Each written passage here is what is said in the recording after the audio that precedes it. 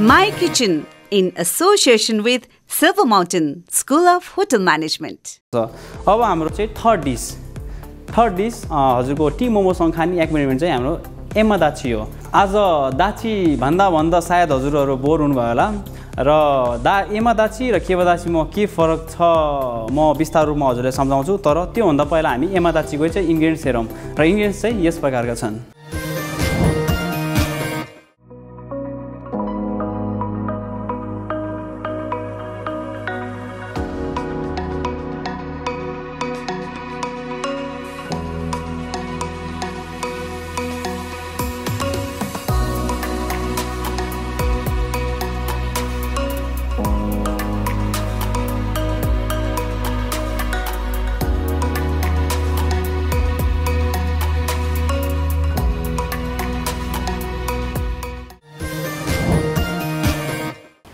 र हाम्रो दाची भनेको चीज हो म पहिले नै भनिसकेको छु। र अब यहाँ भनेको एमा।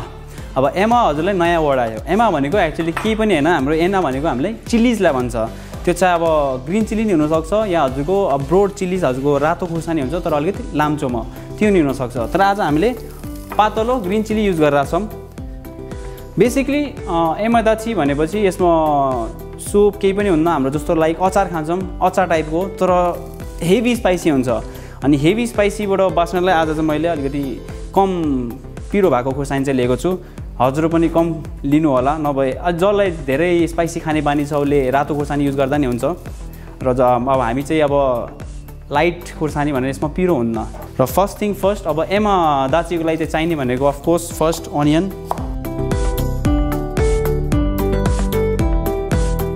त्यसै गरी स्प्रिङ अनियन,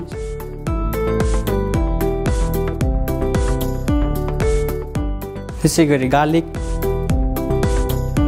अब यसमा चाहिँ हामीलाई गार्लिक चाहिँ एकदम मसिनो चाहिन्छ।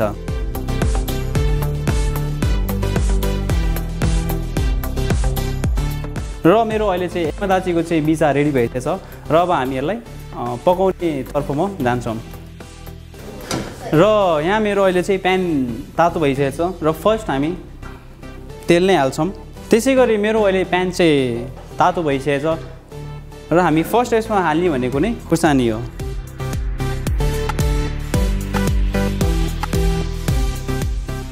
मेक स्योर हजुरहरूलाई खुर्सानीले चाहिँ डढाउनु छैन, अलिकति लाइट धेरै नतातेको तेलमा चाहिँ राख्नुपर्ने हुन्छ। अब धेरै तातेको तेलमा हाल्यो भने हजुरको खुर्सानी गनाको फ्लेभर आउन थाल्छ। त्यही भएर लक्सरै हामी ग्रिन चिली हाल्ने बित्तिकै हामीले अनियन हाल्न थाल्छौँ। अनियन सँगै गार्लिक।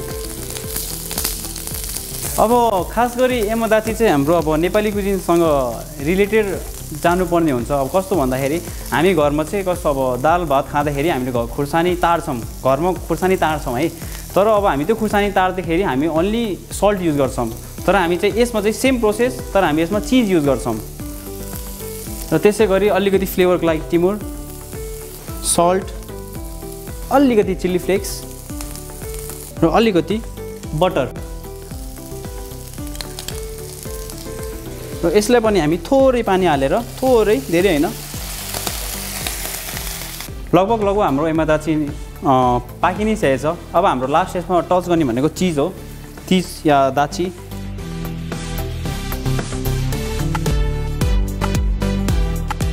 हाम्रो एमा दाची पनि अब लगभग रेडी हुन लागिसकेछ र अब हामी यो एमा दाचीले चाहिँ स्लो हिटमा म पकाउनलाई अर्को ग्यास रेन्जमा हालिदिन्छु र हाम्रो अब चाहिँ टी मोमोको डो पनि रेडी भइसकेछ त्यही अनुसार। त्यसै गरी हाम्रो अब एमा दाची र केवा दाची हजुरको कुकिङ प्रोसेसमा छ। अब हामीले फर्स्टमा जुन डो बनाएको थियौँ हाम्रो त्यो डो नि रेडी भइसकेछ। हजुरहरू हेर्न सक्नुहुन्छ कस्तो मजाले हजुरको फर्मेन्ट भएको छ अनि फ्लेभर पनि राम्रो भएको छ। हजुर हेर्न सक्नुहुन्छ यहाँ डोलाई।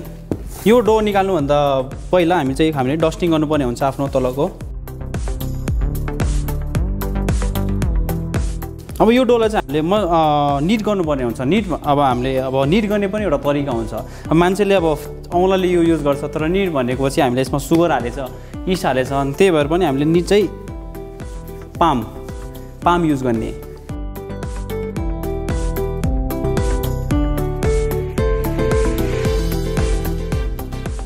डो यस्तै सेपमा हुनुपर्छ भन्ने जरुरी पनि छैन। अब हजुरको कसैले टिमुर हाल्छ कसैले हाल्दैन, तर मैले चाहिँ अहिले चाहिँ यहाँ चाहिँ फ्लेभरको लागि टिमुर हाल्नुपर्ने हुन्छ। अब टिमुर हालेर एउटा फाइदा के हुन्छ भने हामी जब यसलाई स्टिम गर्छौँ अनि त्यसले के गर्छ फ्लेभर आउँछ। अब हामी टी मोमोको सेपतर्फ लागौँ। यसलाई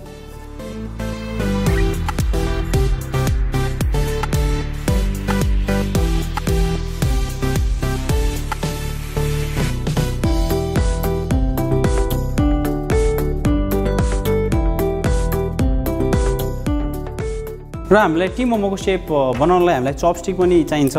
अब कसैलाई चपस्टिक छैन भने हाम्रो ब्याम्बू स्क्युअर नभए हाम्रो सेलरोटी पकाउने हाम्रो समाउने स्क्युअर हुन्छ, त्यो युज गर्दा नि हुन्छ। अहिले मसँग चपस्टिक छ।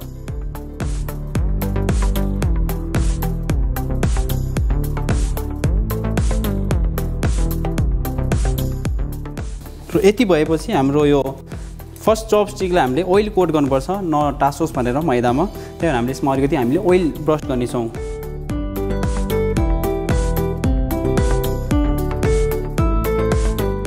र हामीले अघि नै काटेको पिसेसलाई चाहिँ एउटा माथि राखेर चपस्टिकले थिच्छौँ।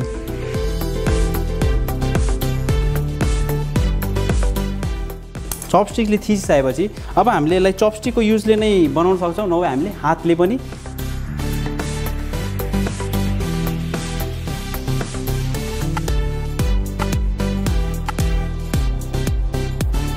यसरी मजाले राख्न सक्छौँ। त्यसै गरी अर्को फेरि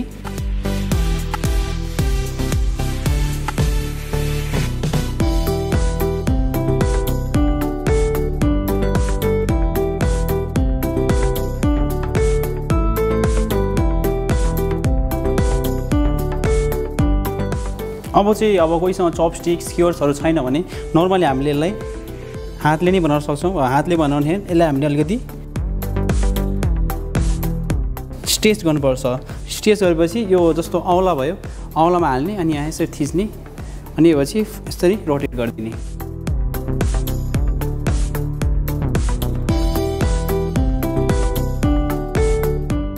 नभए हाम्रो एउटा सजिलो तरिका के छ भने हामीले नर्मल बर्गर बन जस्तो हामीले गोलो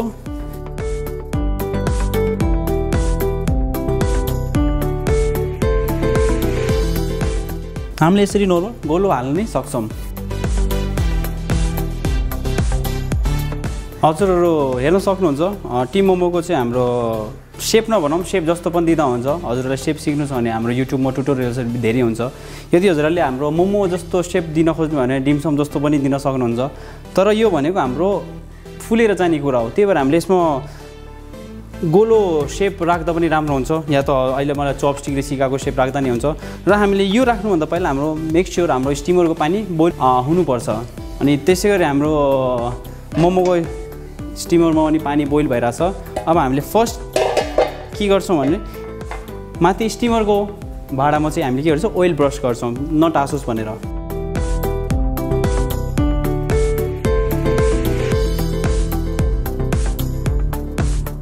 ओइल ब्रस भइसक्यो। अब हामी यसमा एक एक गरी हाम्रो अघि नैको टी मोमोको चाहिँ यो चाहिँ राख्छौँ। अनि यो मिक्सचर राख्ने बेलामा चाहिँ हाम्रो टी मोमो चाहिँ छुट्टै छुट्टै राख्नुपर्छ। जस्तो अब हामीले एउटा यहाँ राखेको छ भने अलिकति यसको 2देखि 3 सेन्टिमिटर अलि यता राख्नुपर्छ, किनकि यो फुलेर जान्छ। फुलेर गयो भने चिपिन्छ।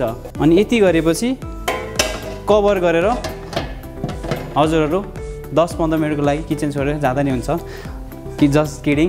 हजुरहरू यहाँ हेर्न सक्नुहुन्छ कि हाम्रो एमादाची चाहिँ पाकिसकेको छ। र अब यो हामी एमादाचीले चाहिँ अब अर्को भाँडामा ट्रान्सफर गर्दा राख्दा नि हुन्छ, नभए हामी यस्तै लो फ्लेममा राख्दा पनि हुन्छ। अनि केवादाची चाहिँ आलु छ हैन, अनि आलुलाई पाक्नलाई टाइम लाग्छ। त्यही भएर अलिकति हामीले टाइम बचाउनलाई यो त मेरो अलिकति इनोभेसन हो। यसले चाहिँ मैले के गर्नेछु नि यहाँको आलु प्याजहरू के छ भने त्यसले मैले चाहिँ अलिकति ग्राइन्ड गरेर फेरि हाल्नेछु सुपको लागि। सबै झिक्नु पर्दैन। मैले चाहिँ अलि चाहिँ के गर्छु भने मैले यहाँको 1/3 या त 1/2लाई मैले आलुहरूलाई झिकेर मिक्सी जारमा चाहिँ अहिले ट्रान्सफर गर्छु। यो किन गरेको भन्दाखेरि म मिक्सर ग्राइन्ड गरेर अनि हजुरलाई भन्छु यो गरेको कारण चाहिँ के हो।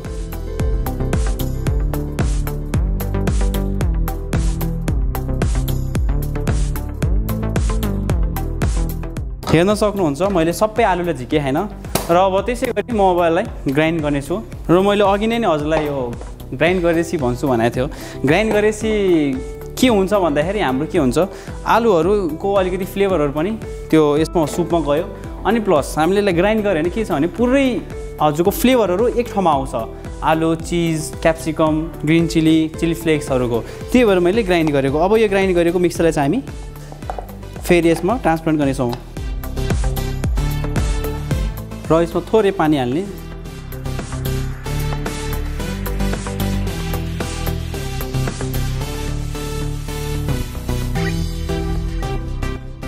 र हजुरहरू हेर्न सक्नुहुन्छ मैले चाहिँ अघि नै निकालेको आलुहरू या त्यसको भित्र भएको भेजिटेबल्सलाई ग्राइन्ड गरेर हालेँ अनि हालेपछि अलिकति पानी हालेर अलिकति यसलाई के गरेँ मैले थिन पारेँ अब हामीले एक्चुअली यो सुप बनाउनु गइरहेको छु त्यही भएर मैले यसलाई ग्राइन्ड गरेर चाहिँ हालेँ हो नर्मली हामीले के गर्छौँ भने हामी भातसँग खानालाई चाहिँ एक्चुअली खाने भनेको हामीले रेड राइससँग खाने हो हजुरलाई अब जोङ्खामा चुक भन्छ सुप या चुक यति भन्छ अहिले हामी यो टी मोमोसँग खान्छौँ त्यही भएर मैले अलिकति यसलाई लिक्विड वेमा बनाएको हजुरहरूले चाहनुभयो भने आलुहरूलाई नग्राइन्ड गरेर पकाउँदा नि हुन्छ तर अनि लास्ट थिङ आफ्नो खाना बनाउने बेला मजाले पनि आफ्नो खाना चाहिँ चेक गर्नुपर्छ त्यही भएर अहिले म पनि चेक गर्छु आफ्नो खाना कस्तो भएछ भनेर सल्ट चिजहरू सबै कुरा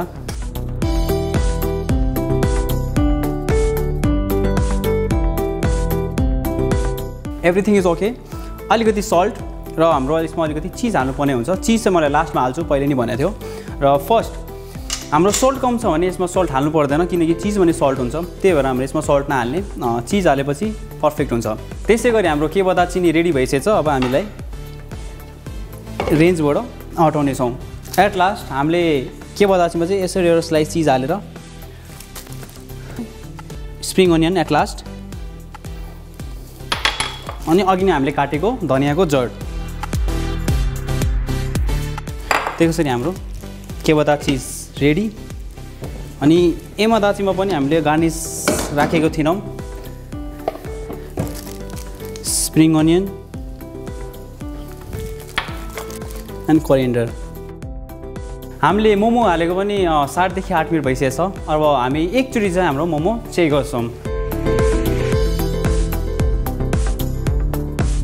हजुरहरू हेर्न सक्नुहुन्छ हाम्रो मोमो कस्तो मजाले हजुरको रेस भएको छ र हाम्रो मोमो अलिकति पाकेको छैन अझै यसमा 4 देखि 5 मिनट्स लाग्न सक्छ अब पाकेको छ कि छैन पाकेको कसरी थाहा हुन्छ भन्दाखेरि अहिले हामीले छाम्दाखेरि अलिकति हाम्रो के छ हार्ड छ पुरै पाकेपछि पुरै सफ्ट हुन्छ लाइक अ बन तबसम्म हामी 4 to 5 मिनट्स यसलाई वेट गर्छौँ र हाम्रो मोमो नि रेडी भइसक्यो एमा दाची के दाची तिनटै रेडी भइसक्यो अब चाहिँ गेस्टको टेबलमा कसै लाने भन्दाखेरि प्लेटिङ र हामी अब म हजुरलाई प्लेटिङ गरेर हेराइदिन्छु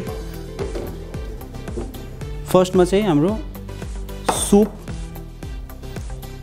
सुपको कन्सिस्टेन्सी हेर्न सक्नुहुन्छ हजुरहरू धेरै बाक्लो पनि छैन धेरै पातलो पनि छैन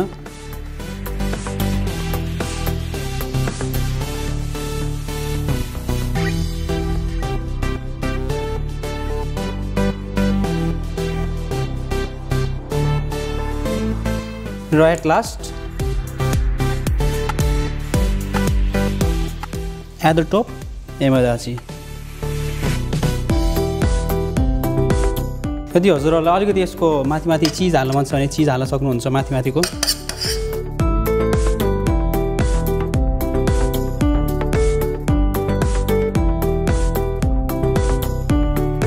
र आज हामीले बनाएको के बदाची टी मोमो र एमादाची रेडी भइसकेछ रेडी भएर प्लेट पनि आइसकेछ र हेर्नुहोस् यस्तो देखिन्छ लगभग please have it and enjoy it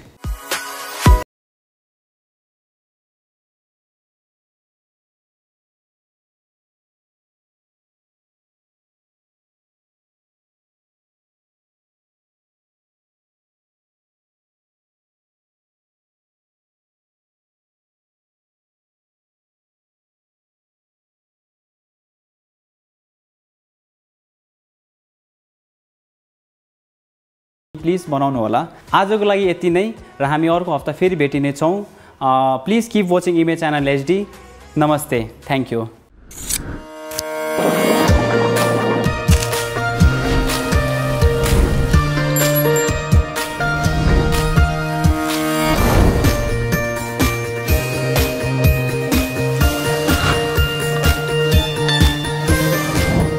My Kitchen in association with Silver Mountain School of Hotel Management.